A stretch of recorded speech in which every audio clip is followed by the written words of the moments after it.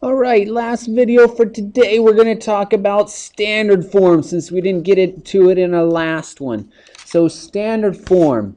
Now what standard form for a polynomial is it means that you're taking each of the monomials that you have there and you're listing them in order of their degree. Now the biggest degree goes first, and then the smallest degree goes last. So over on the left-hand side, you'll have the largest degree monomial, which therefore has the leading coefficient, right? So it kind of makes sense that it's called the leading coefficient. And you kind of need how it makes sense there, right? So the leading coefficient will be in the lead. It'll be first because that's the coefficient in front of the highest degree monomial. And then it will go to the next degree and the next degree. Now, when we get into having more than one variable, it's very possible that you'll have two different monomials that have the same degree because they have different letters. Now, if that's the case, then we go alphabetical by highest degree. Okay, and so we'll look at a couple of examples. All right, so let's go with the first one. What we're going to do is we're going to kind of review everything that we've been doing so far. And so we're going to answer what type of polynomial is this? Monomial, binomial, trinomial, or polynomial? What is the degree? What is the leading coefficient? And then write it in standard form. Okay, so first off, what type of polynomial is this?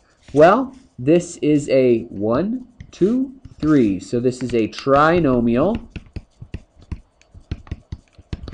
Number 2, what is the degree of the polynomial? So remember, for degree, we're going to look for the degree of the highest degree monomial. This one is a degree of 3. This one is a degree of 2. This one is a degree of 1.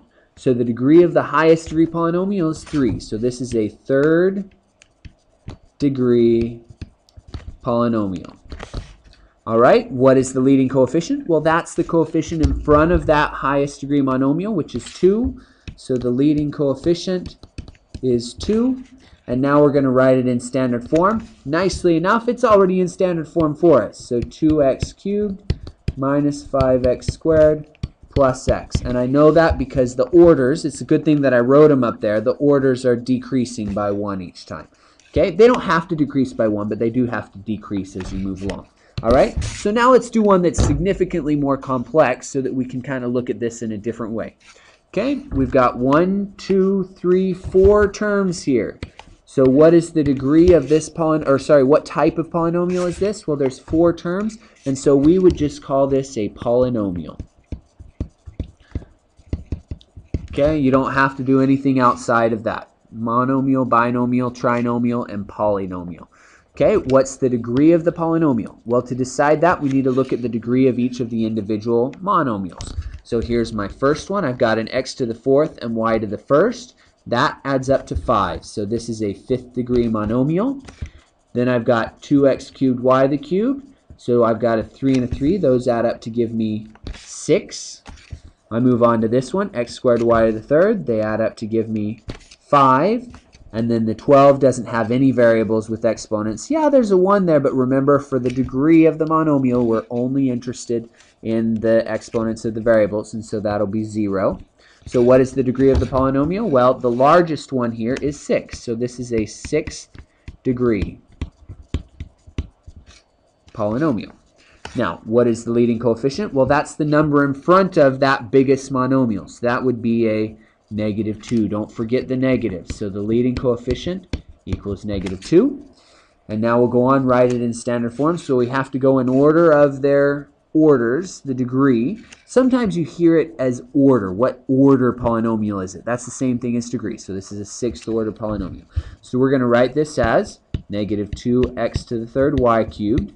Now I've got 2 5s. So if they're both the same because of the different variables, then we're going to have to look at alphabetical. X comes before y. So which one has the larger order or larger degree x? Well, it's this one. So then we're going to go plus 5x to the 4th y, and then plus the next one, plus 8x squared y to the 3rd, and then the 0 degree right there, -12. Now, the last one I'm not going to take too much time on because I want to fit as close as I can to my 5 minutes. So what type of polynomial is this? Well, this is a trinomial. The degree is a 2nd degree. I'm not going to explain this one. You can kind of figure out the leading coefficient equals 4. That's a tricky one. See if you can figure that one out. And then in standard form would be 4xy plus y squared plus x to the 0. Remember, these two both have a degree of 2, so we go alphabetically, which means this guy comes first, which is why the 4 is the leading coefficient. All right, hope that's good enough.